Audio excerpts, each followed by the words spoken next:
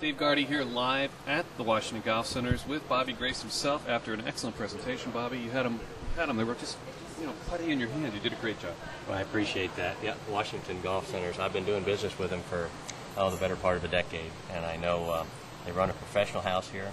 When I heard I could do a demo day, and I heard they had a repair center so we could do our alterations of things right on the spot, I wasn't going to pass it up because we've got the best technology on the tour, and here's a chance for me to get it across to the public. You did a great job. You're a great player in your own right, but you got into this designing. How did you get interested in this, designing clubs and golf technology? Well, I saw a few of my buddies doing it out on the tour. I saw Scott Cameron was the last one, actually, but I saw T.P. Mills, Truett Mills, doing it. I was selling his putters in Japan for $3,500 a piece, and it took me a year and a half to order them. That pretty much piqued my interest. Then Tad Moore hit it big on the tour, and his putters also went to $4,000 a piece over there. And I said, man, and I couldn't get any of those from the distributor. They sort of only sent them to Japan. So in 1990, I decided to start rounding up guys like machinists and engineers on the computers, and started to make my own putters. I wanted to make them for collectors and the tour players. Obviously, out of my garage, it was going to be an interesting start. But I'd make 20 a month. I'd sell 10 of them over in Japan for $400 a piece, and I would bring 10 of them to Japan or out on a PGA tour and give them away.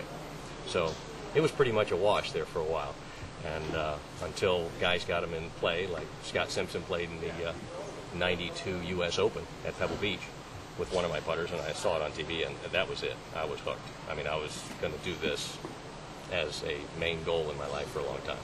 What's one of the biggest mistakes you see people making in putting that you see all the time that you say, gosh, I could just get this one thing out there? Well, first of all, the balance and the weighting is probably the worst mistake I see. I see people cutting putters down to 32, 31, 30 inches without compensating for that and weighting it back up. The shaft becomes too stiff. The head feel is gone. Before you know it, you've got a putter that's not only not balanced, but the performance has pretty much been taken out of the putter. We wrestled with that all the time since '93 and '94 when we did the Fat Lady putter that Nick Price and the Pipsqueak that Annika Sorenstam took right to the #1 position in the world. We wrestled with adding weight as putters got cut down. Annika was 33 inch. She had extra weight in the bottom of her Pipsqueak. Had to do that to get the head feel back. So we did this with the Amazing Grace putter that I designed a couple years back. It didn't have the front weights that we had designed in it. We had to add those one at a time for collectors that were calling saying, I've got to have this head weight back, and finally got it through my head that I was going to design a weight system that would allow me to alter without having to do major surgery with a milling machine for each putter. So today, what was some of the feedback you got about the putters you showed people today? I mean, it seems like they're really interested in these putters. It's really drawing a lot of attention. Well, when they see, obviously, we've won $31 million on the tour for the last 20 months. That's lovely to brag about without paying any guys on the tour, which is very unusual. When they see the alignment of the putter, when they hear about how it's forgiving, you can hit it all over the face and it still goes dead straight. Doesn't lose its energy, distance, or anything. When they see the technology of how we've gone out of our way to make the most expensive putter we could, not as a goal, but this is what it is. We had to make it the best way we could. It's expensive, but it actually absolutely outperforms anything in the industry. When they used it and putted it with their own hands, hitting it way out on the toe and the heel, and seeing what I was saying is totally true, it was a slam dunk.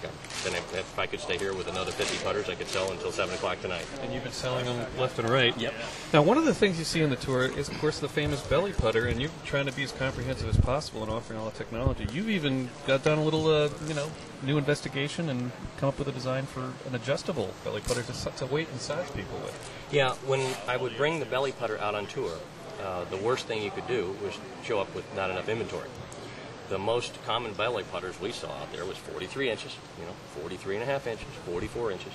Then you'd have the guys like Vijay Singh that walk up to you and say, I need 47 and 3/4 inches. Then you'd have Azinger say, I need 48 inches. And you're going, it's a belly putter. Man, that's almost like a long putter. Before you know it, you're bringing a dozen belly putters out on the tour with you. And before you know it, you're bringing 15 putters. And I went, wow, this is crazy. We would generally only need 4 or 5, but which 4 or 5 would we bring? And it would be, the wrong ones. So finally we said, well, if we can get one that would be a telescopic, fitter right on the spot, we'd only have to bring 5 on the tour. which when you're bringing 40 putters, you don't want to bring stuff you don't need. Right. So my buddy Bob Evans, who's my #1 tour tech guru, he's a club fitter, he's a club designer. He's been, well-rounded in the entire industry for many, many years, longer than I've been in the business. He was working with me, and he says, I was doing the plug system, which was working, but he says, oh, I can figure this out. So he thought of this telescopic belly fitter that we laser engrave the different lengths right here and the different lengths for a regular putter. So it allows us, it's actually squeezed to where if you turn it, it moves easy, and then you turn it again, it tightens up. So it's crimped oblong. We call it the oblonger because Doc Oblinger back home also helped Evans with it. So we threw his name in there, the oblonger. Mm-hmm. We don't sell this to make money. We provide this to our key accounts like Washington Golf so they can easily be able to fit some people with belly putters without buying 40 of them. Now, is this legal on the tour? Well, no. It's non-conforming for use until you recrimp it and you freeze it up with 5-minute epoxy. I can make this a legal putter in 8 minutes, which is really cool. So if I have too much beer the night before my belly expands, I need to resize. I could have it in my bag. It doesn't count as 14 clubs or anything? Well, if you've got one of those adjustable bellies going on, okay, you probably don't want to freeze it. You want to own one for, if you're playing with your guys that are a little forgiving on the rules. Well, that's great. So this has been very successful. Now, can you buy these adjustable putters? Not really from us, no. We like to provide them for what they're built for. They're really built to be able to fit and sell belly putters because if you don't have something that's adjustable and it's quarter-inch, half-inch, minute little changes, somebody could work with it for 10 or 15 minutes and get it really nailed. But if you don't have all those exact adjustments, you'd have a hard time fitting something because you're going to be freezing things at the wrong size and then have to, unfreeze it. You're going to have to heat it up. It's a nightmare if you don't have one of these. You see people buying both types of putters. What's the general ratio between belly putters to regular putters? Is it that much of a fad, or is it really happening? Well, today I was busy. People were sold on the technology so fast, I didn't even have a chance to present the belly putters today. They went with the regular length. People that have problems with direction, people that have problems with, I don't want to call it the yips, just even general nervousness, that where the putter's waving and they have some difficulty with putting. The belly putter is a home run because from 6 and 8 foot, especially 4 foot, it's so steady and stable. I could see why the tour players who don't use it complain because it's a huge help for the person that needs it. It's not necessarily taking totally all the skill out of the game. You still need to learn how to putt that 30, 40, 50 footer because it's hard for the longer putts. What's the proper, just last question, how would you properly putt with a belly putter? Oh, well, putting with a belly putter, I'll give you a couple of quick tips because most people don't realize where to anchor it. They don't realize what angle of the shaft you're trying to promote, nor your posture or any of that. Most people put it right in their belly. That's not so. You don't want it directly in your belly. Your belly's in the center of your body. You're putting this way, you need to release the putter. If you have it in the center of your body, you're going to be releasing it too early.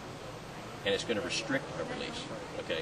If you have it about an inch to the forward side, if you're left, it's the other one, then it is anchored in a position where you can release it without any restriction. So when you set up, if you take a look at this angle, okay, you want it a little bit back in your stance. You don't want it here. You don't want an angle of the shaft ever like this. If you see anybody even putting regular putting that way, with a regular length putter, it's going to add loft, it's going to add the skip and hop, it's going to be, not helping you out roll that ball. So if you angle it at an attack angle, I call it, it'll enhance the roll of the ball. Generally, that is putting it back in your stance and putting this forward. So both hands low. What this does is train your shoulders. It trains the V. Like a triangle, yeah. Exactly. This trains it. I have a 9-year-old at home. I taught him how to putt first normal because he's always had to have that. I've also built a belly putter for him to teach him how to do that because I'd like him to use a belly putter until it's deemed non-conforming, which it could have. So I'm not saying it's not going to happen. But my son's going to be ready for both, but I would like them to be mastering the belly putter because I think it's a more stable way to putt. Well, great. Again, Bobby Grace, Premier Club Designer from McGregor. Thank you for joining us today. Thanks for having me. Here at Washington Golf Centers. Dave Gardy here live at the Washington Golf Centers, where we got more people who want to buy some more McGregor putters, so we're going to let Bobby get to it. Thank you very much for joining us. Thanks.